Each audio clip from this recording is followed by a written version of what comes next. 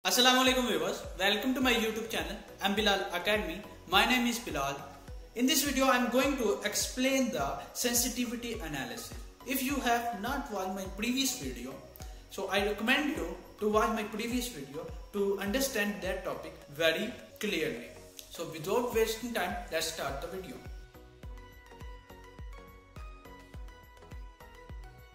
So in the previous video, I have told you can change the solvent flow rate from 50 kg per hour to up to so on, so that you can increase the water percentage in this flow in this stream up to 95%. One method is to change the flow rate again and again to get the required composition, and the other method is sensitivity analysis. So in order to start the sensitivity analysis, just go here in the flow sheeting option, click on it and then click on the new. You can enter any ID name and click OK. Now define the design specifications. I am creating a new variable as I want to obtain the 95% of water. So that's why I am writing it like a water mass fraction and click on OK.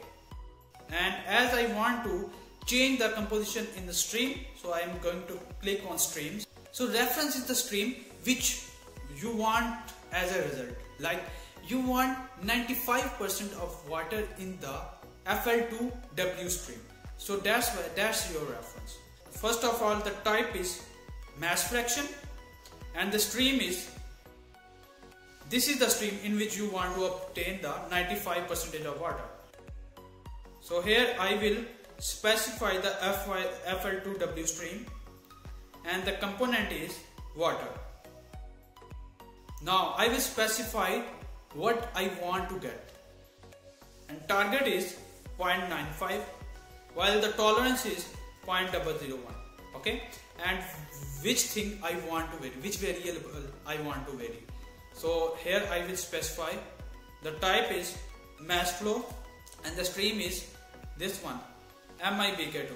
This stream I want to change, so I will specify MIBK2 and the component is MIBK, and the lower limit is 25 kg per hour while upper limit I want to set is 250. This ASPEN Plus will change the flow rate from 25 to 250 and provide me the results. So what should be the step size? I'm not going to define the step size and maximum step size. Let the ASPEN define it by itself. Now I will reset all of my simulation. As you can see, required input complete. Now I will run the simulation. Now the results are available.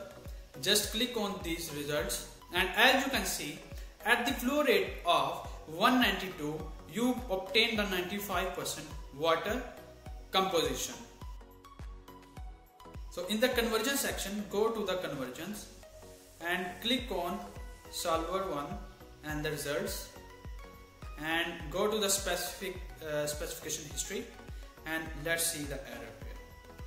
As you can see, first the error is 0.05, which is greater than 0.001. So as the error reduces to below the 0.001, which the tolerance we have set, at this point we obtain the required flow rate. So this is how the sensitivity analysis works. You can also select any category. It can be block, it can be model utility, it can be property parameters, and it can be reactions. So it's up to you. So that's all from today's video. So if you like my video, then please subscribe to my YouTube channel and share my video to the others, and ring the bell icon to get the notification of my upcoming videos. Allah Hafiz.